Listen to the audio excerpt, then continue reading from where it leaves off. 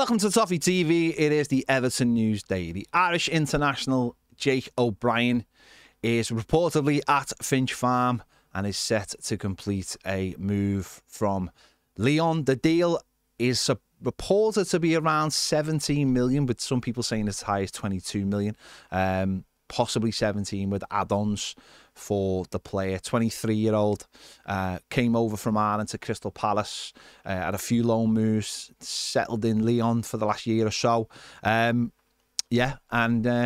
Seems to be the one that Everton are looking at to be the one to challenge Jared Branthwaite and James Tarkowski at the centre-back role. 6'6", very aggressive centre-back who has caught the eye of Sean Dyche.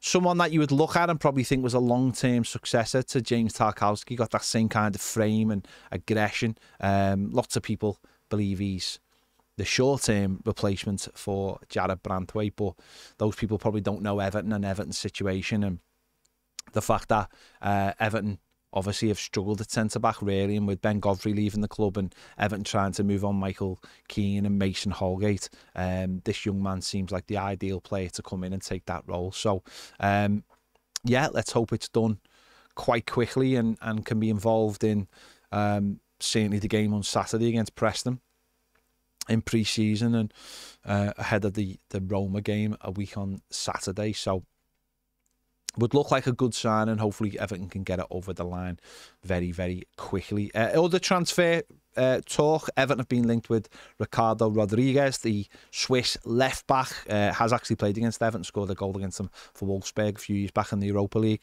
He is a free transfer. He was at Torino, where he played 120 times. He's 31, 32 next month.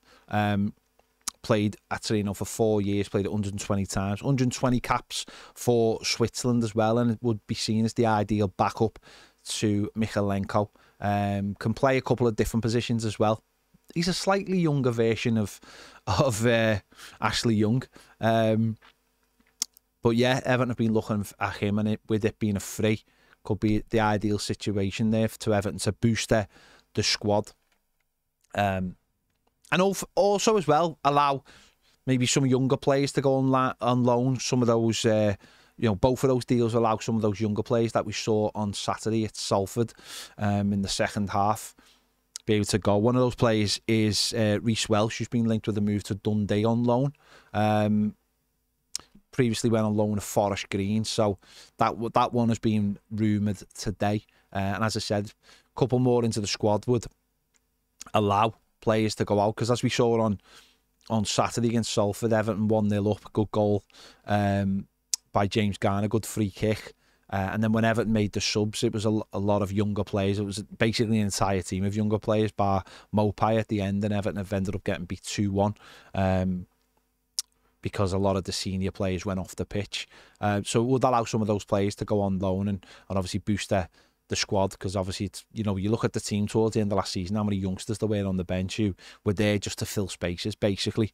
So Everton could do with a few in and a few going out on loan to help those players develop. As I said, Everton getting beat 2-1 by Salford. Everton have got pre-season game tomorrow against Coventry City away, so hopefully some of those players will come back. The manager said James Tarkowski's injury isn't that serious. Lots of speculation and rumour about his injury, and also Jared Branthwaite not too serious as well, and the likes of Adissa Garner-Gay and didn't get him any game time, so he just didn't want to risk anybody basically. So hopefully some of those players will be back tomorrow. Everton women have made a signing today. It's actually their 6th signing so far of the summer.